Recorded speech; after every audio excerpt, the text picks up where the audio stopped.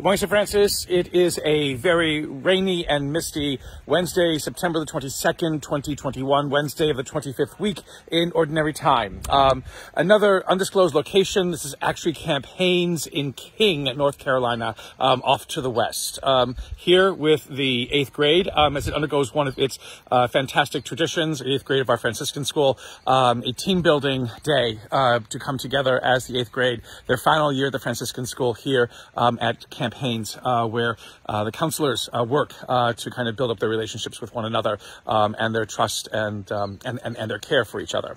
So here all day until 10 o'clock tonight at Camp Haines.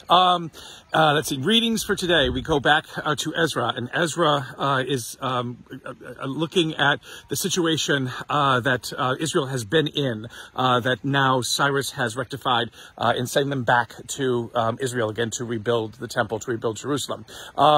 Ezra recognizes the fact that the Israelites had done wrong and had gone far afield, far away from what God had commanded and the life that God had wanted Israel to lead. But Ezra also speaks in gratitude for God's mercy and God's love and God's compassion that sought to rescue Israel from the state of exile that it was in. Important thing with this, again, is that God is always coming to the aid of people, even when they're not asking for it, even when they're not recognizing it, even when they're not expecting it. It is not about pleading God for mercy, pleading God to understand us, pleading God to make our lives better. God is constantly doing that.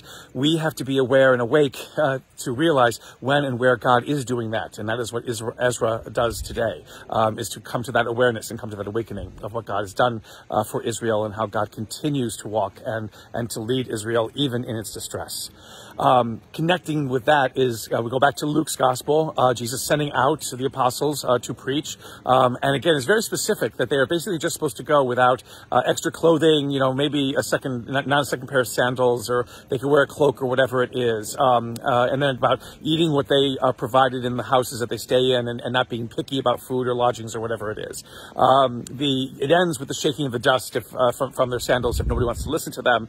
But the reality is not so much in the shaking of the dust because people don't want to listen to them. It is more the fact that Jesus basically wants these apostles to be on the move. That it is not about making sure that you pack all the necessities, making sure that you have your pillow to sleep on, making sure that you have everything to make your life comfy when it comes to proclaiming the gospel. Proclaiming the gospel must be done at all costs and as quickly and as powerfully and as many times as is possible, because the world needs to hear this good news. The world needs to hear a sense of itself and understand a sense of itself that our world and our society cannot give alone.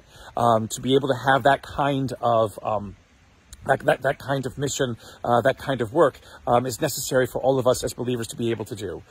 There is never the perfect time, the right time to be able to proclaim the gospel. We must do it at all times without worrying necessarily about the cost or whether or not we're ready or whether or not we have the things that we need. God provides it all. God provides it because, again, God's love and God's mercy overpowers and overcomes all things that stand in the way of the gospel taking root in our lives. May the Lord, and with that understanding, may the Lord give you his peace.